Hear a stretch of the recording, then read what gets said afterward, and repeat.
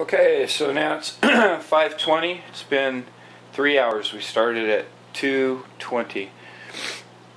So 3 hours. We're keeping the current limited to 5.1, and let's go ahead and see how the ppm's doing.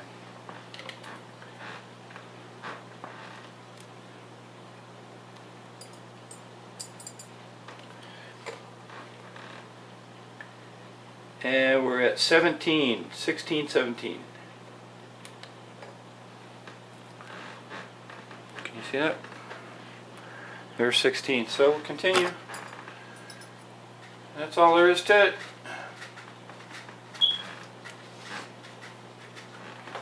Just leave it like that. We'll come back in an hour.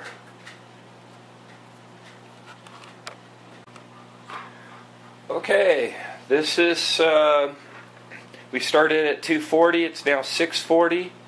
This is after 4 hours. So we've kept our constant current, 5.1, 5.2, in between there. If we wanted to come down now, we just turn our current down, say we want 4.3, and it will remain at 4.3, and won't go higher. You want to really get super fine, then bring it down to 3. I don't know if you can see that. 3. Can you see that? 3.6 or 2.9 or 2.4 or 1.7 or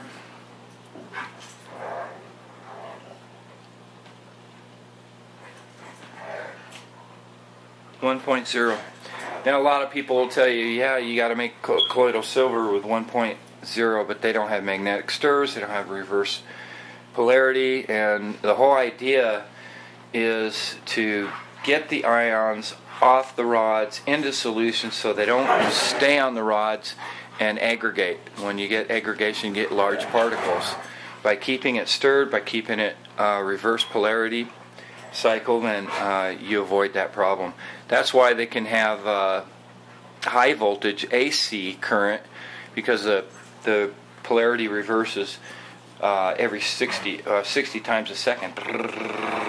So they throw a ton of current on it. So, and the same thing here. We could go all the way up.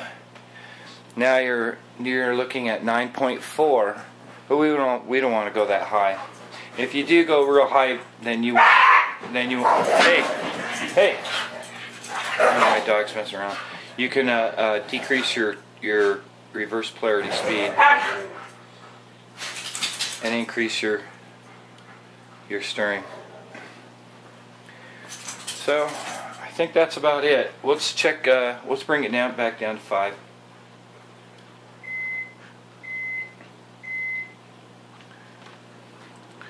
Let's bring it back down to 5. Oops.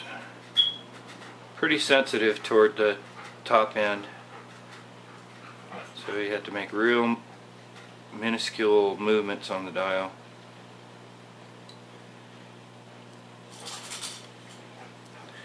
Okay, so there's our 5.0. And we've got our reverse polarity increased to about 10 seconds. I think let's take a look. Wait for it. Okay, there. We're at 4 seconds before the hour, or whatever. 11, 12, 13, 14, 15, 16.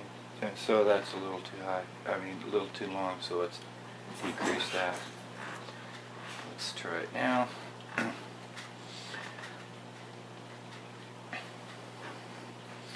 We'll wait to time it for the light to come on. We're at 34 seconds. 5 or 6.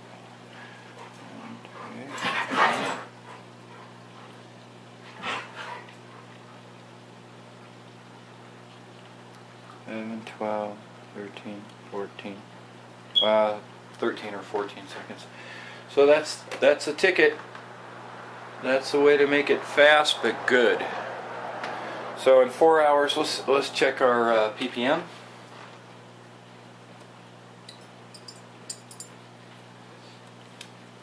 Notice there's no conductivity whatsoever. You'll also get a little black on there. That don't scrape off the. Don't use the copper pad that's included to clean these until you're done. You don't want to contaminate. You never touch the rods after your generation started. You never touch the water. So let's go ahead and measure, and we are at 21 parts per million, and that's with a TDS meter. So we're probably looking at about 30 or 30, 32, 33 with the TDS. Oh yeah, I was going to show that. See the difference between the TDS meter, which shows 21, and let's measure it now with the Hanna, more accurate.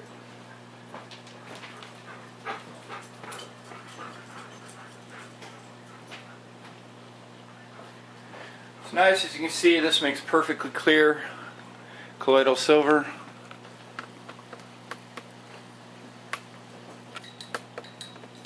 It's really beautiful.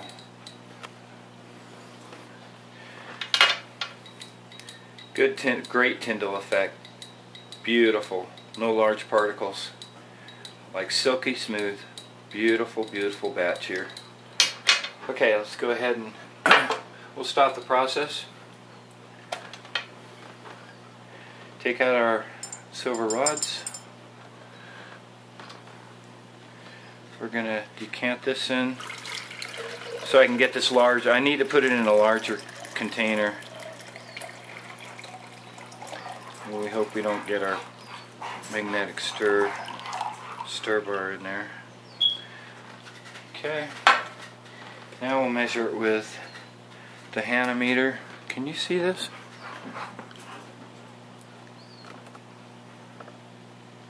And now we'll measure it with the Hanna.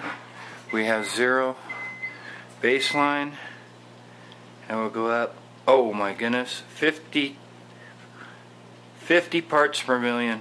Can you see that? I don't know how to lock this. Can I lock it?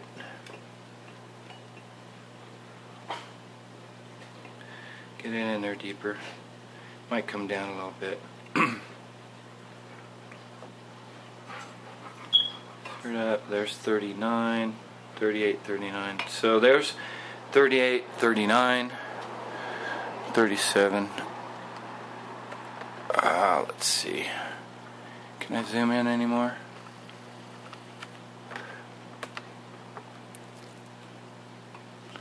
I hope you can see that. It's kind of, the light is blurring it a little bit. Maybe I can turn this like this. Anyways, there's 39 right there as compared to 21. Matter of fact, we'll put them both in at the same time. Oops. Turn this one on too. Okay. Now they're both in. That one says 18, that one says 38. 18 or 19, that one says 38. 37, 38. So you can see the difference. Nothing wrong with the TDS meter. Just remember that when you make 20 parts per million with this, you're going to be making in actuality a lot more. Okay. Okay, I think that's it. If you have any questions, you can email me at dj123456@charter.net, or if you want more information on the eBay to purchase one of these. And also I have other this is the heart and guts of the colloidal silver. This is the reverse polarity and constant current. This doesn't have, of course, the magnetic stir, but this one is a completely complete kit. Comes with the 7-inch, two 7-inch, 14 gauge 9999 silver rods, your flask, your stopper, your magnetic your all your connections, everything you're going to need. An 18 volt power supply, and TDS meter, and the laser. This is a 5 nanowatt, 650 nanometer milliwatt, or 650 nanowatt or something like that. I can't remember. Anyways, thanks for watching. Good health to you. Dean signing off.